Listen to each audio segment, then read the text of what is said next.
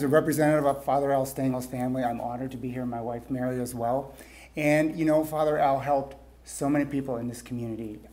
I stood in the receiving line at his wake as 800 people came through the line, and you have no idea how many people told me he married this person, he buried this person, he baptized this person. It's thousands and thousands and thousands. But there's one thing that Father Al failed to do, and that is to prepare us as a family and as a community to deal with his death. We know that all of that money that he got from you and all the people of this community was just given away. He's a man that none of us will ever forget.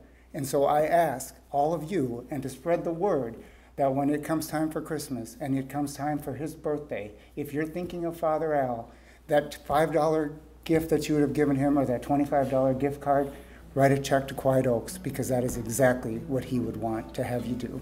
Thank you.